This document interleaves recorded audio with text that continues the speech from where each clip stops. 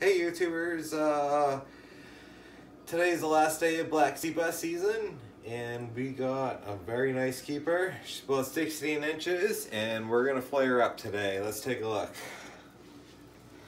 So when we fillet this guy, we're gonna flip her over and we're gonna start with going against the grain because you want this knife to sort of dig in and go against the backbone.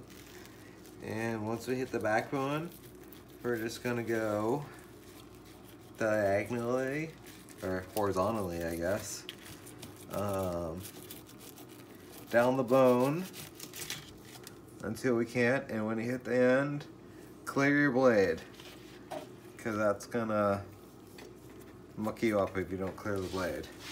So now we're started there and we're just gonna work our way along the backbone, just real slow. And once you hit the backbone, you need to start angling your blade down so you stay on the backbone, and go real slow, and you're gonna get a nice bone-free fillet here.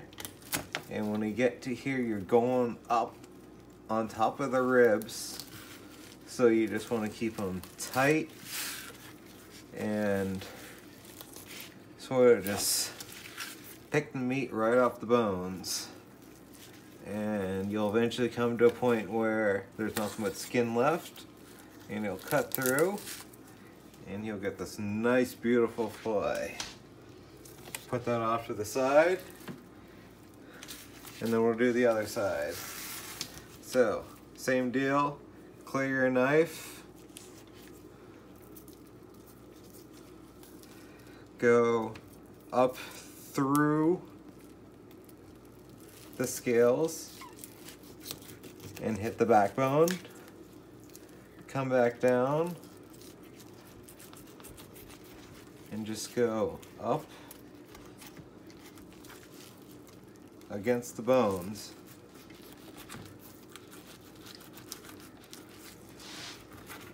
And it really helps if your blade is sharp. Come back, clear your scales. We're right on the bones here. And we're gonna go, you can hear it as you scrape. If you hear it scrape, you know you're on the bones. And once you get to the mid where the spine is sticking out, angling your knife down,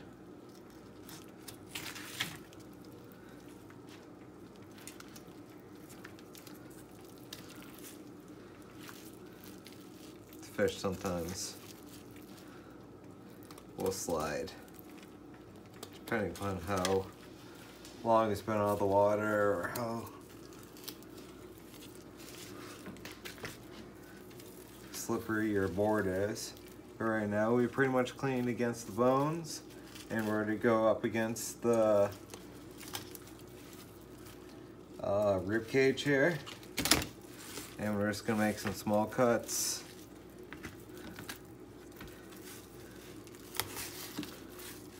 Just down the rest of the rib meat, and we'll eventually get to a point here where the fillet falls right off the bones. And we got a nice beautiful fillet. We'll match here. And now this becomes lobster meat, and there's nothing left but stomach material, which I'm always curious what they're eating. So let's see. The last couple of fish we've looked at, they have not been eating anything substantial. And same here. Their tummy is pretty much empty. It's right here. And if I cut it open, nothing there.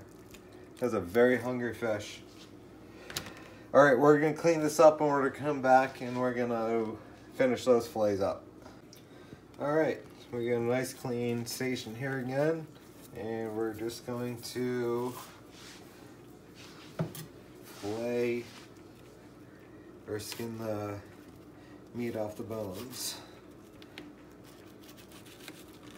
So we'll just get them started here, and we'll just boom, just like that. Got a nice clean fillet. We have just a little bit left over for the cat. It has a little bit of bones in it. And not for the cat. Alright, same thing here. What I forgot to do on the last one is that if you feel the middle here, normally there's a little bit of pin bone that you just sort of cut out. And it's normally right in the middle, and as you fillet the fish, it comes right out. But the way they did the last one, I think the pin bone came right out with it.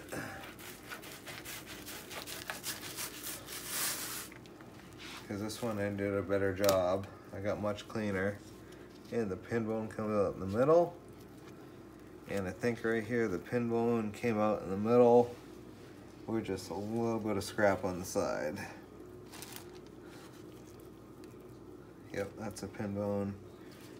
Pin bone. And we get nice, beautiful fillets in each one. Wow, totally bone free. Bone free. Beautiful fillets. All right, that's how you fillet a sea bass.